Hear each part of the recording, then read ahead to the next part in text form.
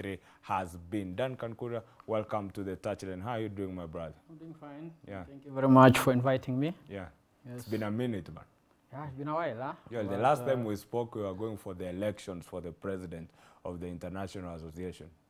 Oh, yeah. It was a repeat election. A repeat election, yes. It didn't happen. Yeah. And it's been a very rough season in terms of sports politics. Yes. But I think it's still going to have that challenge between IBA and the International Olympic Committee. Yes. Because as of now, the IOC has made a decision that boxing will be managed by IOC Boxing Task Force for the Paris 2024. Yes. And as at now also for the 2028 Olympic Games, boxing is not in the roster.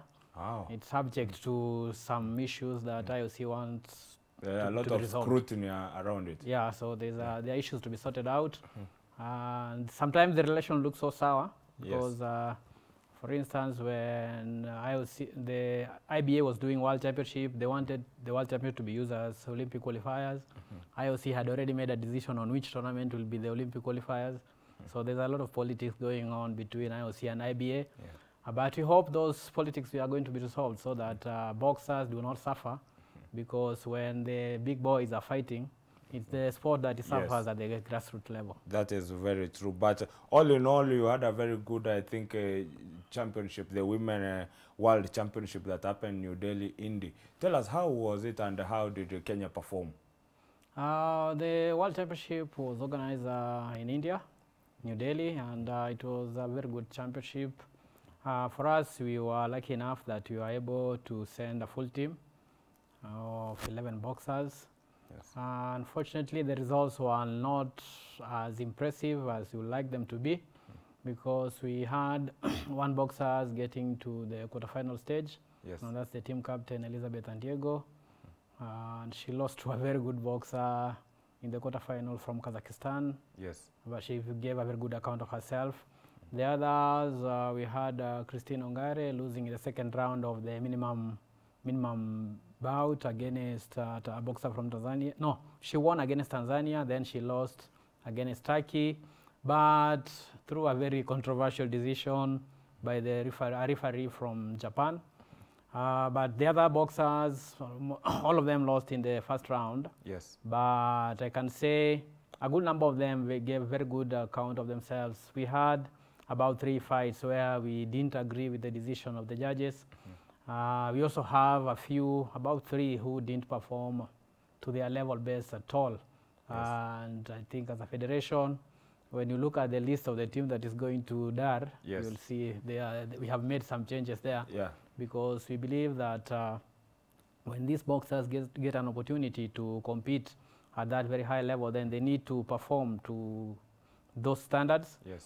At least we don't demand that you must win a medal, but you must give your all. Yes. So we thought that they fought against opponents who are weaker than them, and yet they lost. And so you find somebody wins first round, and then somebody comes and wins 2 rounds. And you see that somebody is not that committed to winning a fight. So we were against that, and we are going to take decision as a federation. That is majorly more onto now to the attitude of our girls and boys who went there now. Yes, it's for girls, because it's for Women World Championship. So all the boxers you're talking about are women. Yes. And we didn't, we had a very good outing, and I can say there's a lot of improvement from our girls. And I believe when now we come to compete in the African continent, where most of the teams are about our level, I think the improvement that we saw will show. Yes. Because normally at the World Championship level, you're competing against the best in the world. And you see now with the World Championship, we don't have qualifiers, such that some of the top boxers are eliminated. So you have all the top boxers from the world competing there. Again, we have prize money it's the second time that is happening. Yes. The first time was last year during the World Championship in Istanbul. This time round still, we had prize money of $100,000 for gold medal. Then we have $50,000 for silver medal and $25,000 for a bronze medal. So that one also makes the competition to be very competitive. And I believe for those who watched the competition, the standards were quite high. Yeah. The level of officiating was not that good. There are some decisions that we didn't agree with, but generally I would say it was a successful World Championship for the IBA. The controversial decisions were not only from Kenya, but other countries also complained. What are some of the key decisions that you were against from these judges? For instance, in the bout between our minimum weight, Christine Ongare, against a girl from Turkey, we actually don't know what happened because the referee gave account for a very soft blow. You know, normally a referee needs to give account when a boxer has been hurt by a punch, so that maybe a punch has made you to go down. Yes. Or a punch has made you to stagger, you're drunk. Yes. So the referee gives you account to give you time to recover. But Yes. this time you saw a referee giving account where somebody has tapped you with a blow that has no impact. Yes. So, which is, okay, again now boxing is very subjective. Yeah. Because the boxer also complains that they don't know what happened for the fight to be stopped. Yeah. And the same referee that did that to Ongare had done that before to another boxer who was doing a debut at the World Championship, that is Friza Nyango. Yes. And Friza Nyango was fighting against Africa champion and world champion silver medalist Imane Khelif from Algeria. Yes. And in the first round, the referee gave account for a soft blow. Yes. And then after a small exchange, the referee waved stop. Now saying the boxers should go to their corners. We didn't know what had happened, because the boxer has not received any punch, the referee just stopped the fight. Yes. Our coach was very bitter. He went to complain to the technical delegate, who is the official in charge of the tournament there. And the technical delegate said that he also didn't agree with what had happened, but the referee had made a decision, and that was deemed to be final. Yeah. So that's how we lost two of our bouts, and the circumstances were not the best. So there are no other appeal mechanism for decisions that have been done in the boxing ring. So we just had to live with the decisions that were taken. But deep down, we feel that our boxers had a chance to give a very good account of themselves, even though we know they were fighting against a champion like Imane Khelif. Imane Khelif has been Africa champion, has been to the Olympics, has won a historic medal at the World Championship level. And this time she had switched weight, going to the welterweight. Last time she won silver in the light welterweight division. So this time around she wants to go to the Olympics. So she goes up to the welterweight, and the first bout she's drawn against a Kenyan, and the decision was not the best. We know Khelif is quality. Yes. And probably if they had gone for the full bout, she would probably have won. Yes. But I believe the referee should have given our girl, Friza Nyango, to give an account of herself, because she had not been hurt when the fight was stopped. Yeah. When you look at Kenya, Africa, how do we compare to the rest of the world? I don't know. There's a challenge there because in total we had about 65 countries competing. Yes. Of course, we had a few countries that had boycotted the tournament. But 65 turned out, and out of 65, 11 African countries participated. But again, now when you look at deep down at those teams, out of the 11 that represented the continent at the World Championship level, it's only Kenya that had 11 boxers. Yes. The other big team to us was Algeria with 6. The rest of the teams, Morocco and Mozambique had 4. Yes. The others had 1-1. Yeah. So you find the entire team from the boxers from Africa were 41, and the tournament had about 324 boxers. Yes. So you can find the number of boxers from Africa participating at that high level is very minimal. Yes. And I think that's what now also minimizes our chances of maybe having to get to the latter stages of the competition. Yeah. Even though still with the low numbers, I was very proud of the performance by some of our African our African sisters, Yes. especially from Morocco, where we had a historic gold medal from Africa, the very first one at the World Championship level, by Madi Khadija from Morocco in the heavyweight division. Yes. She got a gold medal. And then we also got a bronze medal from minimum weight from a girl called Yasmin Mutaki. Yes. From Morocco also. So Africa got 2 medals in the entire championship, although which is a lower number of medals compared to last time we had 5 medals from Africa. Yeah. So I still think Africa has a long way to go to be able to compete at that high level and win medals. Yeah. I think it has maybe something to do with the training methodologies. Yes. And also I think our preparations in Africa are normally not the best. Yes. Because we normally go for training for a very short duration of time. Yes. And we don't have exposure tournament where we are competing among the best boxers, maybe even from Africa or from across the world, so that when we go to some of these major championships, we are not as prepared as those we are going to compete against. Yeah. And we also know the credibility of some of the boxers competing there. It's top-notch. Yeah. Very high level. Yeah, but and we also had, for the first time, we had a professional, a world champion competing. Yes. In the lightweight division from France. And unfortunately, she was eliminated at the quarterfinal level. Yes. Which I thought, or maybe it's a message also to show that the guys competing at the amateur level are also very good boxers. Yes. Competing at that and level. For us, making to a quarterfinal with Elizabeth and Diego has got to be a big improvement for us. Yeah, it was very good for that, and I believe what made her to get there was when she was number 2 seed in the world because of having won a silver medal at the Africa Championship, which was done last year, sometimes in November. So I believe that because they were seeding in the tournament, so if you win a continental championship, you earn very many points, and that made her to be number 2 in the world at the World Championship. And when it comes now to the draw, the top seeds normally, where we have opportunity for buys, it goes to the top seeds. So she was able to benefit out of that and get a very good buy. And but I wouldn't complain about her loss because she lost to a very good boxer.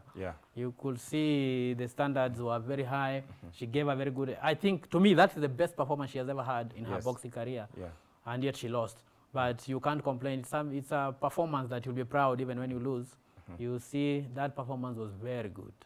Well, we are talking to Duncan Kuria, the Communications Director, Boxing Association of Kenya. And that is just a review of the Women World Championship that happened in New Delhi, India, where Elizabeth and Diego, our Kenyan, made it to the quarterfinal of that event. But now let's come back home and we got to talk about the African Zone 3 Boxing Championship that will be happening from the 18th to the 22nd of April in Dar es Salaam. And we have got some of our boxers like Christine Ongare talking about how they are preparing for that event. We have got also the captain for the men's, Boniface Mugunde, who is actually captaining the men for the very first time. He'll be telling us how they are preparing for that, and the coach, Musa Benjamin. Let's listen to them, and then we'll be talking about how the preparations are going on for that event. God, kwa sababu this far, ndiye ameni-preserve na amenipatia health poa. Sijakuwa mgonjwa. Last month nimekuwa game nikacheza, so tunaelekea zone 3 ambayo iko Tanzania. Nishapata challenges mom kwa zone 3, so na work more extra hard na believe still ndoto yangu hata bado kama nitapata gold in Africa bado nitakuwa sijatimiza ndoto yangu. Ndoto yangu ni wa foreign, wachana na Africa. Hii ya watu weupe wanajiona weupe na sisi weusi, hiyo ndio inakuwa my main goal. But so far so good, niko poa na believe naenda kuperform poa kwa sababu in Africa na believe kwa God na kupitia ile mazoezi moa nimechapa. Siamini kwa weight yangu kwa sababu kwa saizi kwanza hiyo weight niko comfortable. Siamini kuna ule mwenye anaweza tutokea from nowhere anitoe kwa hiyo weight. Si ati na boost, but kulingana na ile zoezi yenye nimechapa, kwa sababu kila mtu akitoka kwa country yake anakuga champo hiyo country. But sasa kulingana na mimi, kukuwa champ ni rahisi, but to maintain the championship, hapo ndio shida huwa inakuwa. So huwa inabidi ni work extra mile, kwa sababu pia kuna wenye wakilala, mimi ndo awalali juu yangu. So pia mimi inafaa ni outbox work extra, na na believe ndakamna the best results itakava ile yenye niliwaletea. Kwa majina ni Bonfas Mugunde, nacheza light middleweight 71 kgs. Na shukuru God kwa hii nafasi ya kuwa hapa, si rahisi, ni bidii ndio inahitajika hapa. So preparation yetu iko poa, kwa sababu tuko na magame mbili zenye ziko mbele yetu. Kuna zone 3 na the big one ni World Championship. World Championship, hiyo ndio the big one, na hiyo ndio target yetu, kwa sababu hiyo ndio wenye kila mtu anapata ametarajia. So preparation iko poa. Nashukuru God, kuna game tulienda Rwanda, nito Yapco Games za polisi, ambayo nilienda nikachukua gold, na nilishukuru God kwa sababu niliona mazoezi yetu tulikuwa tumeifanya, niliona hapo. So bado tunaendelea hapa na team Kenya, tuko na national team. So preparation ndio tunaendelea na preparation yetu, which is okay, na tunashukuru God. Si rahisi, si rahisi. You have to put your heart, unaweka hati yako yote hapa. So zone 3 ndio iko mbele yetu tena. Last time kwa nilienda hii zone 3, nilienda nikakuja na bronze, but this round na hii tunashukuru Mwenyezi Mungu kwa siku nyingine tumeweza kukutana, tumefanya mazoezi vizuri, tukijitayarisha kwa mashindano ya Africa Zone 3 Championship ambayo itafanyika kule Dar es Salaam kuanzia tarehe 18 hadi tarehe 23 mwezi huu wa 4. Timu imekuwa ikiendelea vizuri na mazoezi. Baada ya timu ya kinadada kutoka kule India, tumekuja na tukaanza mazoezi moja kwa moja pamoja na timu ya wanaume, ambao pia watakuwa wanatumia mashindano haya kama maandalizi ya ubingwa wa dunia wa mchezo wa upande wa kina wanaume ambao itaanza tarehe 1 mwezi wa 5. So timu tumeendelea vizuri na mazoezi, hakuna majeraha yoyote. Baadhi ya wasichana ambao walikuwa katika mashindano ya ulimwengu wa World Championships, tumeona tuweze kuwapatia wale ambao waliperform kadri ya uwezo wao nafasi katika mashindano haya ya Zone 3, ili waweze kupata experience na pia psychologically kama itawapatia boost wakiweza kushinda bout zao.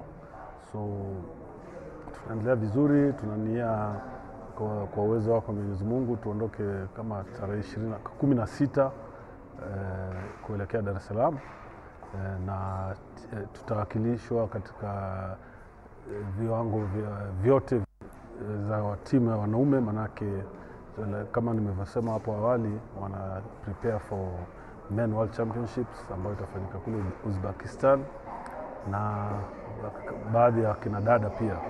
So timu iko sawa, nafikiri morali iko juu kabisa, wako tayari kufikia wiki hiyo tarehe 16 au 18 tutakuwa tuko tayari kuwakilisha nchi yetu kama kawaida na kufanya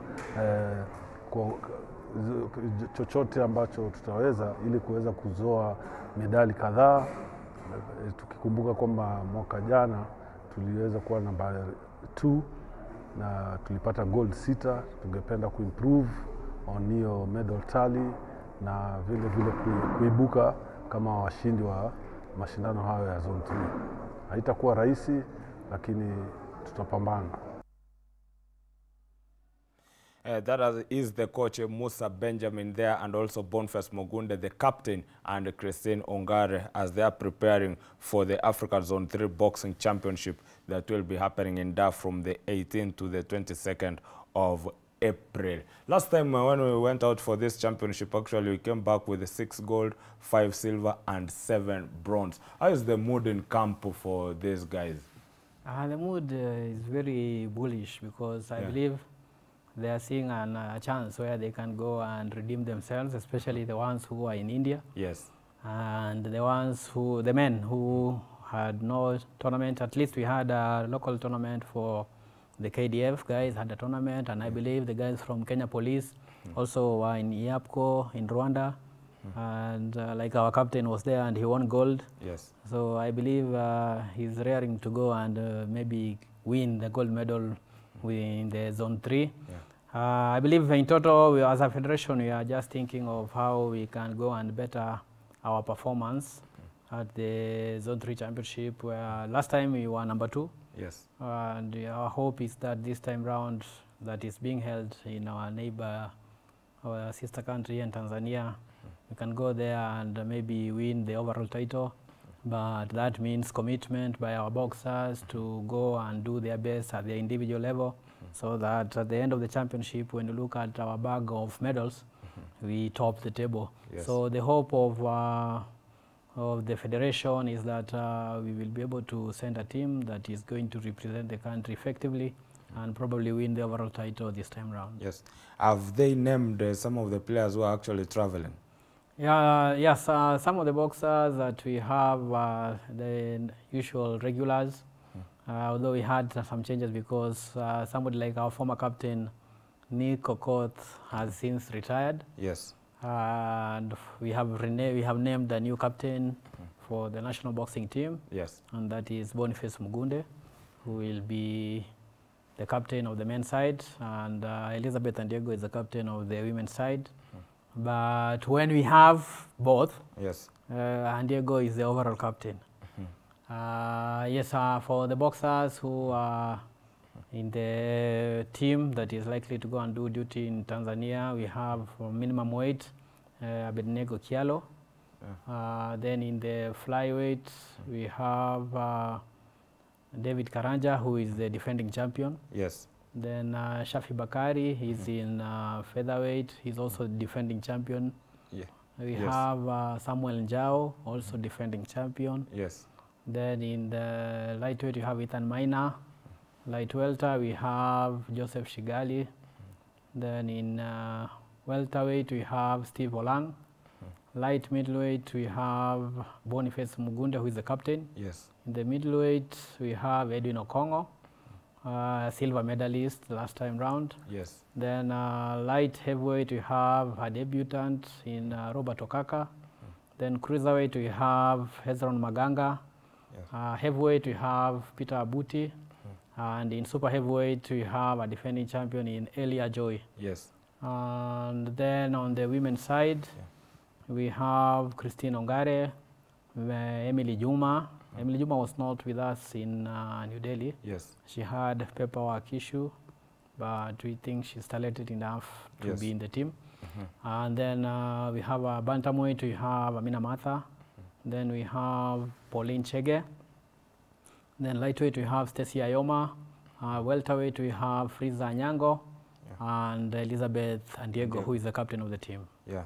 Yes. I think 21 boxers, 13 men, 8 female. This look like a tough squad. A quarterfinal like Diego now, we can expect a gold medal from her. Definitely, yeah. Being that she's the Africa number 2 at the heavyweight level. Yes. And the person who defeated her for the Africa gold is now the world champion. Yes. Madi Khadija.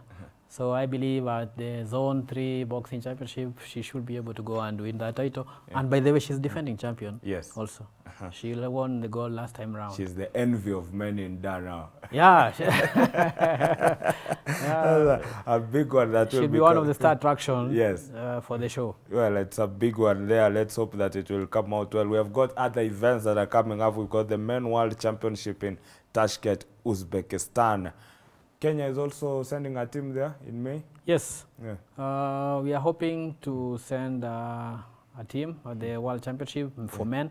And actually, the tournament that we have in Dar es Salaam for the Africa Zone 3, we want to use it as a build-up for the World Championship, because we believe the World Championship is a thorough championship for our boxers, Yes. whom we also are thinking of prepare. We are using that also as a yardstick to measure or to gauge ourselves as we prepare for Olympic qualifiers. Yes. So we think that being able to compete at the World Championship level is a good gauge for us to go and test ourselves and see how far we have gone in our preparation, and see which areas we need to work on more, so that by the time it comes to the Olympic qualifiers, we'll be at our top level and be able to compete effectively and probably win the slots for the Olympic, because ideally we have never missed to represent at the Olympic level,